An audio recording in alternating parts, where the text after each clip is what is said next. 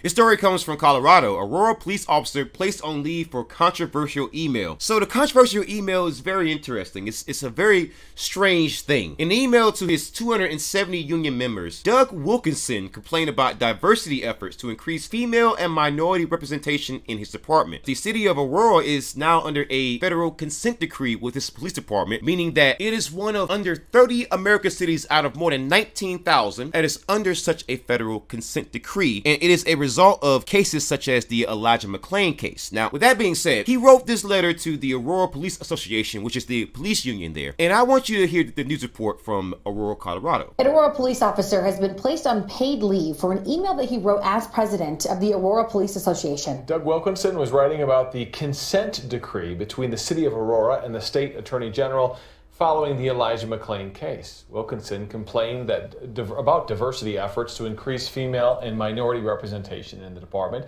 Wilkinson wrote in this email, quote, "We could make sure to hire 10% illegal aliens, 50% weed smokers, 10% crackheads, and a few child molesters and murderers to round it out." Wait a minute. And he went on to say, you know, so we can make the department look like the community. Tell us how you really feel. Am I right? Wilkinson said the department should focus on intelligence, personal ethics, and courage for hiring and promotion purposes. In order to match the diversity of the community, we could make sure to hire 10% illegal aliens, 50% weed smokers, 10% crackheads, and a few child molesters and murderers to round it out. Wait a minute, what the fuck are you saying about your own community? Tell us how you really feel. Am I right? And mind you, he's the president of the Aurora Police Union. Potentially problematic. This man is the president of the fucking union of the same cops who killed Elijah McClain. It's business as usual. What the fuck does it say when that man from that police department who represents that fucking union says that? A pattern, sir? A villainous pattern indeed. What